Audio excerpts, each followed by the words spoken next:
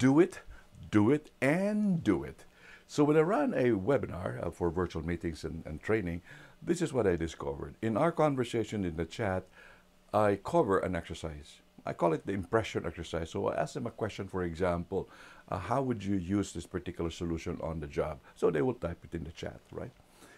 But that very small example or exercise is a part of a main exercise. So I then tell them, by the way, after the webinar, what I'd like you to do is to get this form and do the details of this exercise.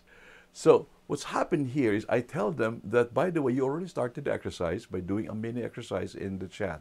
But at the same time, I'd like you to completely, fully develop the exercise individually so you become to make it personalized for yourself. You generalize your experience. So the bottom line is that do it, and do it. You let the people do things, because if you let them not do things, they'll sit. And when they sit, some of them would think, but most of the time it is by the doing of it that people learn.